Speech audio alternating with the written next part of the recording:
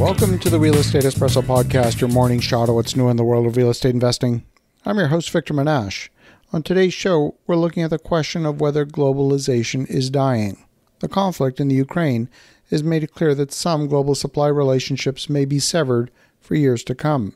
The rise of China's power and influence globally has given some reason to pause and question whether Western countries should be manufacturing in China. There's no question in my mind that globalization is changing. But the question is how? If we look at the forces that affect globalization, they're best encapsulated in the concept of the groundbreaking book called The World is Flat by Tom Friedman. This book was originally published in 2005, long before the advent of Facebook or Airbnb or Twitter or a host of other things that we now take for granted. The trends he identified in that book have played out in a way that you would think that somehow he scripted the outcome. Well, this past week, Tom Friedman spoke at the World Economic Forum in Davos on this very same question. He had some interesting perspectives that help reframe even what we mean by globalization. There have been numerous times over recent decades that the death of globalization has been predicted. It was predicted in the wake of the 2008 financial crisis. My goodness, the entire financial system couldn't be trusted and banks stopped depositing funds with each other overnight. Well, if World War I didn't stop globalization and World War II didn't stop globalization, the current war in the Ukraine is not going to either. It's actually the first conflict to engage people the world over without relying on official channels. So when we speak about globalization, we need to define it a bit better. Are we talking about finance, manufacturing, travel? Are we talking about real estate or agriculture? Or how about transportation, maybe construction? See, historically, in order to act globally, you needed to be a country. Then, as the Industrial Revolution progressed, you needed to be a company. But today, and for the first time in history, it's possible for individuals to operate globally.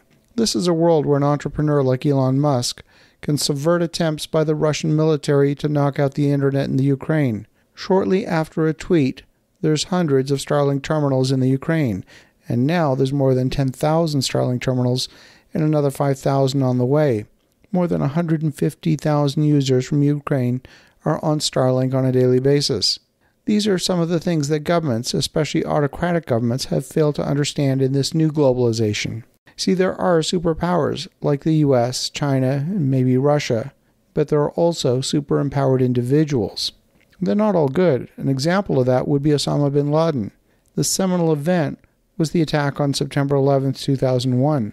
But there were previous attacks, both on the World Trade Center, on the US Embassy in Nairobi in Kenya, and then many forgot that in the late 90s, the Clinton administration fired 72 cruise missiles at a compound in Afghanistan. That was a superpower taking aim at a super empowered individual. That attack on the World Trade Center was merely revenge for the cruise missile attack in Afghanistan. But super individuals are not all terrorists. My friend Brittany Turner has been training an entire team to perform disaster relief anywhere in the world where it's needed. She flew with her team into Tortola in 2018 when Hurricane Irma devastated the island. She went into Haiti after the earthquake. She flew a team to the Bahamas last year. She sent a team into Lake Charles, Louisiana after Hurricane Laura and again after Hurricane Delta. And now she set up an NGO to rescue children who have been orphaned by the conflict in the Ukraine. She personally, with her team, have rescued more than 1,000 children and kept them out of the hands of human traffickers who could prey upon orphan children. We have PayPal set up a system that enables PayPal users to donate directly to over 250 vetted organizations that are performing humanitarian work in the Ukraine. You can even donate your Amex reward points to an NGO of your choice in the Ukraine via PayPal. These are not corporate initiatives. This is the work of high initiative individuals taking action on a global basis using global platforms. Early in the conflict, someone in the West rented a room on Airbnb in Lviv and then didn't use the room. They donated the funds to a family in the Ukraine using the Airbnb platform. This went viral, and within weeks, more than $20 million had been donated to people within the Ukraine over the Airbnb platform. This is the kind of thing that's possible in a modern globalized world. I have a friend who's an American who now lives in Colombia, and he operates an entire network of U.S.-based and internationally based short-term rentals from his location in Colombia. It used to be that geography was a constraint, and it is no longer. I personally have projects in Denver, Boise, Colorado Springs, and many other cities, and I've developed relationships with local people without ever traveling to the property in over 2 years.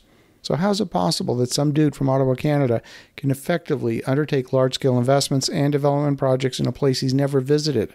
This is what's possible in a newly globalized world. In our business, we routinely hire talent from around the world on Upwork. These small projects are often highly specialized. We hire draftsmen, rendering artists, researchers, all of this part of the new globalization. So before we declare globalization dead, we need to look deeper at what we actually mean by the word. As you think about that, have an awesome rest of your day. Go make some great things happen. We'll talk to you again tomorrow.